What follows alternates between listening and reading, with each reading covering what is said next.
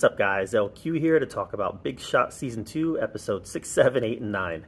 I have been doing individual episode reviews, but last night I went on a 4-episode binge of Big Shot, and that's because these 4 episodes, I really enjoyed them, and I just kind of kept the ball rolling when I was watching them.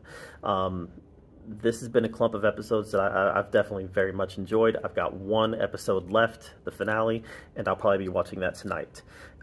In this clump of episodes, I have loved seeing the relationship between Corn and Holly blossom into a romantic one. However, as is the case in these shows, there are bumps in the road that could be avoided if they were simply effective communicators. Corn has turned into someone who all of a sudden does not want to share how he feels, and if he does, he lashes out irrationally.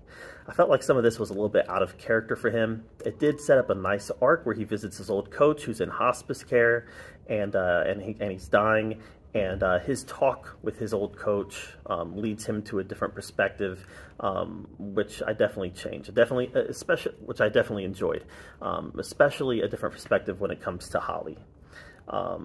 Of course, Holly has obstacles also, including an ex-husband, but Corn and Emma moving in with Holly has created a nice dynamic in the show, including a bit of a role reversal that puts Holly in the driver's seat, which, like I said, it's created a very nice, different perspective for that relationship. As for the basketball component of the show, you know, listen, there's not a lot of realism here.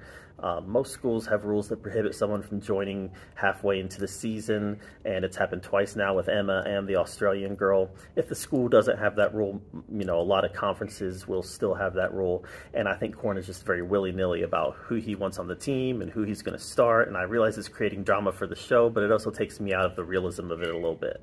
Ava's character development has been nice, seeing her go to prom, seeing her relationship with her mom, all that has been good as well, even if her and Luis becoming besties happened a little bit too quick.